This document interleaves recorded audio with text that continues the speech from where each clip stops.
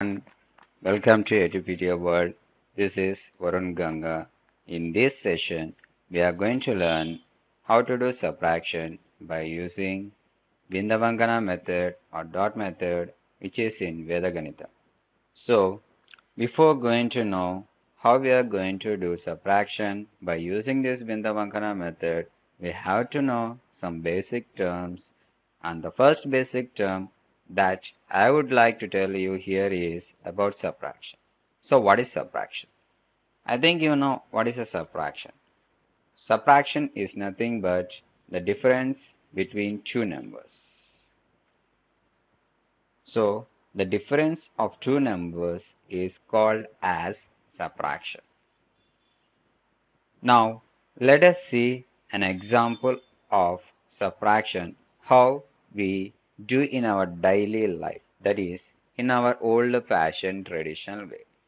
I think you know how to do subtraction in our old fashioned way. For an example, I have taken here a number 423 minus 122. So usually how you going to do this subtraction means, first of all, you have to set them in some specific rows and columns according to their place values, like this.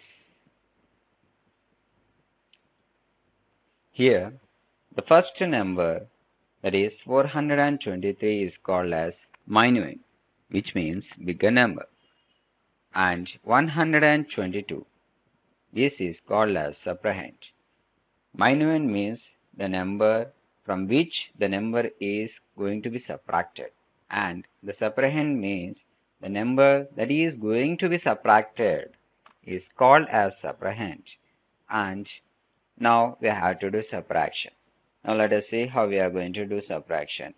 Subtraction gives nothing but the difference of two numbers, and let us see what difference you are going to get by subtracting 423 and 122. So 3 minus 2, as usually you will get 1, and 2 minus 2 you will get 0, no doubt in it, and 4 minus 1 you will get 3. And the answer what you got here when you have subtracted 423 and 122 is 301. So this is the traditional way or old fashioned way of doing subtraction.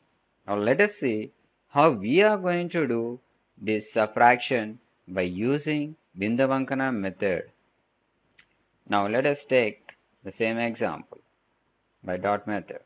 Example 423 minus 122. So first of all, as usually, we have to set them in some specific rows and columns according to their place values, like this 423 minus 122. So in our dot method, how we are going to do this subtraction means, first of all, we have to see the digits in the first column, that is in ones place. See here, the digit that is in the subtrahend place should be always smaller than the digit in the minuend place. Check whether it is less than the minuend or not. In minuend 423, 3 is in units place, and in subtrahend 122, 2 is in units place, that is in ones place. Now when you compare these two numbers here, 2 is smaller than 3. So when you get a number like this, what you have to do is you just do in our old traditional way, that is 3 minus 2, we get 1. Are you understood? I am going to explain you once more and once again. Please listen carefully. When the digit in the minuend is greater than the digit in subtrahend, then you have to proceed the same old-fashioned way, that is our traditional way of subtraction. See here, now we just move on to the next column, that is tens place. Here the digits are same, equal.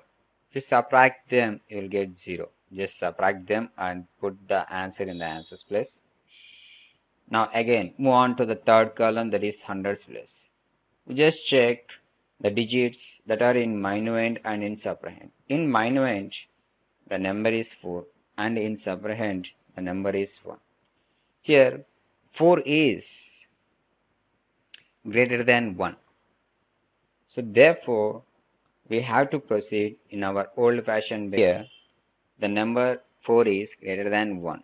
So that is why what you have to do here is you have to subtract 4 and 1. What you are going to get is 3. Now just write the 3 in the answers place. And therefore now here you have got the same answer as you have got in doing in our old-fashioned way. So we use same traditional method to simplify. When means when the digit in the minuend is greater than the digit in subtrahend. So please do remember this in your mind. Thank you.